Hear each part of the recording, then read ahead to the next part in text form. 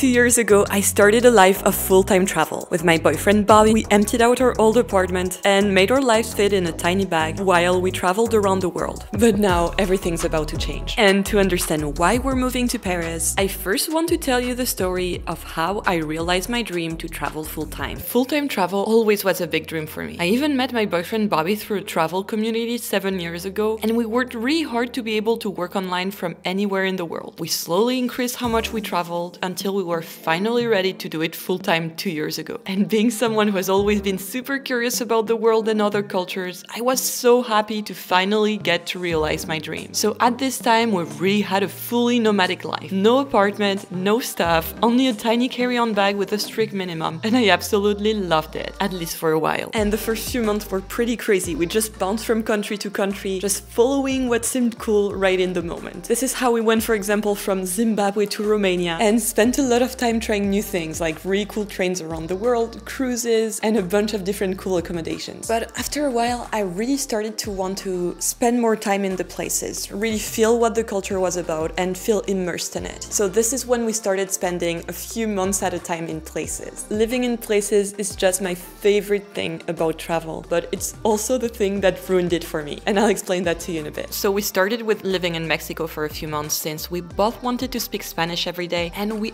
absolutely loved it there. We then went to live in Finland during winter, and as a southern girl, it was the most unique and eye-opening experience ever. And I can now confidently say that I am not scared of the cold anymore. After that, we spent the spring in Italy, which is a country we both know super well and have been to so many times, and obviously the food there is next level, so it was definitely a great place for us. Then we spent around a month in Japan and Korea to film some videos there, and you've probably seen them on the channel recently. All of this was truly one of the coolest times of my life, but I want to tell you why I can't keep doing this anymore. So when you stay somewhere for a month, you start having your habits, the places you usually go to, you also meet a few cool friends and people you love, and you start to really feel almost like a local, like you actually live there. But obviously you don't, and a few months after you have to pack your stuff and move on to the next destination. And for me, that's what made me want to go back to living in one place and one place only. You see, it was becoming hard for me to move around and to move on to the next destination because I kind of grew attached to some of the places I discovered. And I found myself coming back to the places I love the most around the globe, which you've seen on the channel. And moving to these places definitively could have been an option, but unfortunately there were too many barriers to entry. Obviously there's the language, but you can learn it, but also there's the fact that it's really hard getting a visa to places when you're self-employed. You can usually get a 1 or 2 year visa, but then it's over and you have to go back home. So for me, this feeling of not being able to see myself long-term in one place kind of started to take a toll on my personal well-being. Like I wanted to have a place to come back to with a community and a home.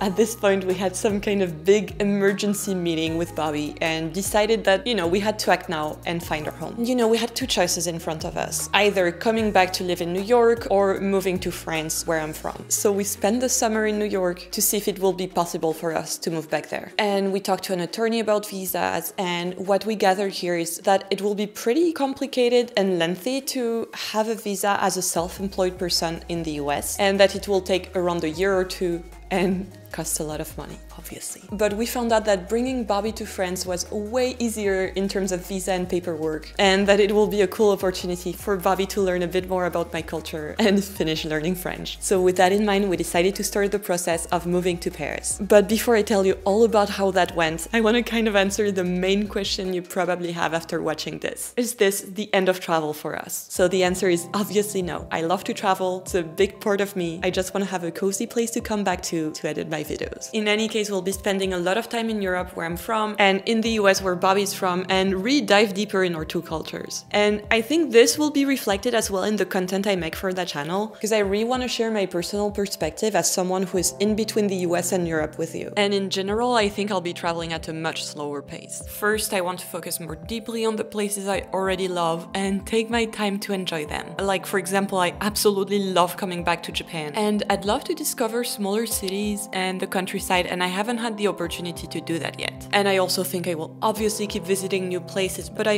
absolutely do not want to have a country goal like visiting 100 countries. And you know, nothing wrong with that, but I've already visited around 60 countries and lived in 8 of them. And I don't want the places to visit to just be a number on a list or a box to tick. I want to really take my time to experience the culture and the local life, because that's what drew me to travel in the first place. For example, when I travel, let's say to Vietnam, I care more about sitting down with a local and having a good meal and a chat about our perspectives on life than having a super packed day with a bunch of activities. And remember that the reality of being a content creator is that you still need to spend a lot of time seated at your computer producing and editing videos. So I actually only spend like a third of my time exploring new places. So that's also one of the big reasons why I wanted to have a home. Okay, so now all about the actual process of concretely moving to France. So if you're interested, if you want a full tutorial on how to move to Paris, it's not that hard. You know, being a French person who has lived for a long time abroad, I have a bunch of tips that cannot be found anywhere else on YouTube. So let me know if that's interesting to you and I'll make a tutorial. So all in all, the whole apartment hunting process took us around 2 to 3 weeks from the moment we made the decision to actually being fully moved in. First, we had to gather a bunch of administrative documents. And this part actually took us quite a while because France is a very administrative country. So it's not like in the US where to sign a lease, you just have to show that you can pay. Here we had to make a full 34 pages PDF document showing all our tax returns, work contracts, and that type of fun stuff. Then we planned some visits, and in Paris apartments go super fast, so you have to really be on top of things. And Bobby really took that to the next level because he sent around 400 messages to any apartment that might potentially be cool. And one thing to know about Parisian apartments is that these beautiful buildings they are in are super old. They were built in the 19th century and have not been renovated a lot since. So most of the apartments you can find will not really be the ones your Paris dreams are made of. Like you'll often have creaky floors and leaky plumbing, terrible soundproofing, and all that for a lot of money. So you really want to be selective to make sure you get your money's worth. And our budget was around $2,000 in total. And for that price, we were trying to get at least 2 bedrooms and a fully furnished apartment. You know, unsurprisingly, rents in Paris are so expensive, so not all apartments we were writing to actually had 2 bedrooms. So we visited a few 1 bedrooms that were around 18 to 1900, which were pretty nice, but we knew we could do better. After we visited this apartment that was right in the city center of Paris, you cannot be more central than that, and it had 1 bedroom and a tinier room that was an office that could also be turned into a 2nd bedroom. This one was pretty cool and it had a really cute view of our walking street. But then when we visited our apartment, we knew it was the one. It is super cute and homey. It's in a super cute neighborhood with a bunch of tiny food shops, and as of yesterday, we are fully moved in. Move-in day, October